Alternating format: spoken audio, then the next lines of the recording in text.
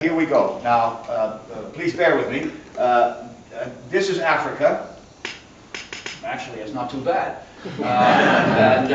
Now, what I'm going to draw very quickly is, I say, you see all this. Everybody here is taking a geography course, and probably any other course, at some point you see this. But you remember what the world looked like about 150 million years ago, not terribly long ago in geologic time.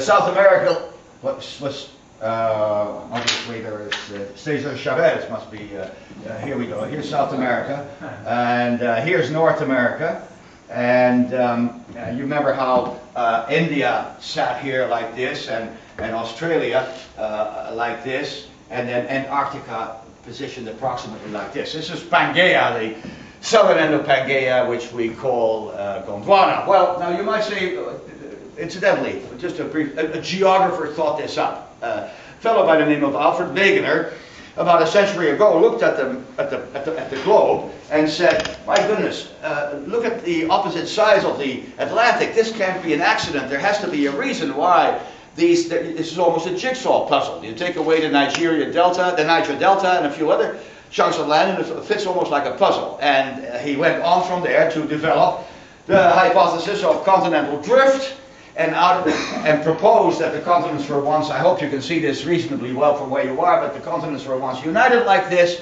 and from there geologists took up the refrain, devised the theory of plate tectonics, and now we know that indeed, not a very long time ago, as planets go, the continents were connected like this, and ever since they've been moving out. And one reason the way the world looks like this, well, you can, if I ask you a very simple trivia question that you might get on one of those TV shows, what's the main mountain range in North America? You'd say the Rockies or the California Coast Ranges. If I said to you South America, you'd say the Andes. If I said to you Europe, you'd say the Alps. If I say Asia, you'd say the Himalayas. If I say Australia, you might have a little trouble, but you probably come up with it, the Blue Ridge or the Great Dividing Range. But if I said to you Africa, you wouldn't come up with one.